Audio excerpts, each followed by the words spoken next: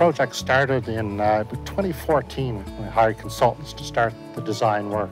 We found that there were a lot of structural issues within the walls themselves, as well as some issues with the roof and the window. So water infiltration was one of the big issues that we looked at. That work was split into 3 different phases. The first phase of the work was basically to ready the building for the conservation approaches, which were going to happen later on.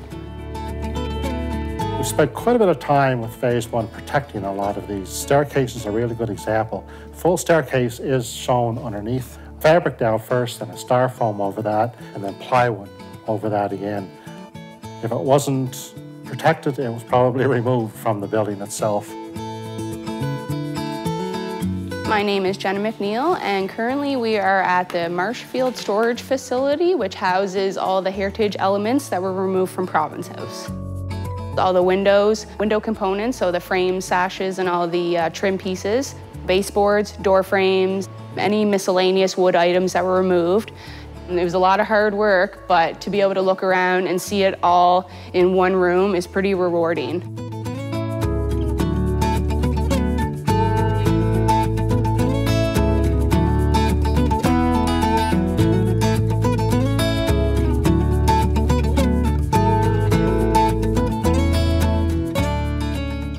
When you take on a building that very much has its roots in the ancient past, certainly through the 18th century, traditional crafts of traditional masonry that built a building like this were removed during the 20th century pretty much. And in recent years, a lot of these skills have been taught in Canada.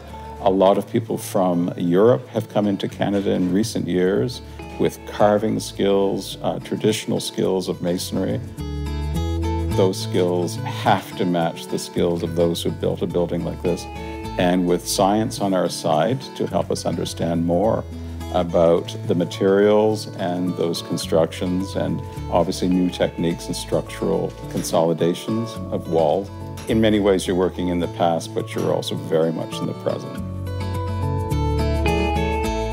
I take a lot of pride in my work, working on these buildings and being able to restore them and to take part in these projects. I mean, I love being a mason myself. I like to, restore the heritage of our country and the fabric of the building itself. We're in the red sandstone quarry here at Kelly's Cross. This is for the internal portion of the exterior walls and also the foundations, also the basement walls as well. It's an island sandstone, and there's not a lot historically, aside from foundations, where PEI's actually produced dimension stone for architectural use. But the adventure that's brought us to this place is to find something that's local. And there's huge piles of stone laying on this property. There's a few that were very encouraging. Just looking at it, the sound of it, the grain of it, and so on. We will then take samples from these stones, break those down further into various sizes that will be sent to a lab, and we'll start looking at the chemistry, composition. At the end of the day, all of that's going to add up to a good stone, hopefully, and a stone that we can use in the building itself.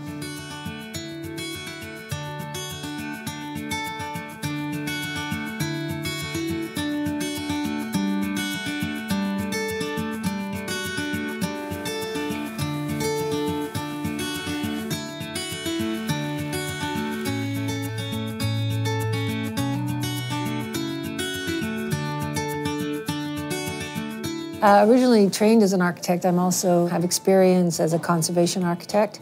We form a technical team that advises our project leader. You find out more about the building as you go along. It takes a certain group of people to work as a team. The building reveals itself as you go through the project. Right now, we are determining that the conditions of the walls are in far more optimistic and better condition than was originally surmised. So this is good news for everyone. In fact, it's the best way to go about restoring a building, that is to do minimum intervention and to work with what you've had.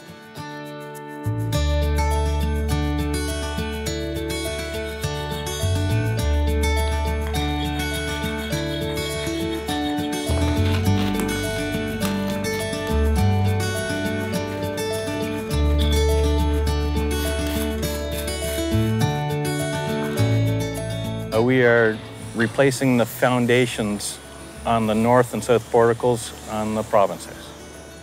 Stabilizing with temporary concrete and steel, making sure we have the weight of each column, and then we're removing the foundations and replacing them underneath.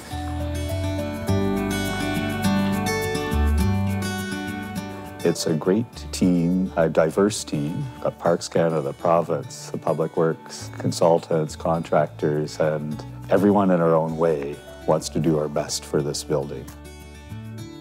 The unexpected kind of majesty of the building as it comes apart, understanding the way it's constructed has been a fantastic opportunity for us to benefit by looking at a building of this period.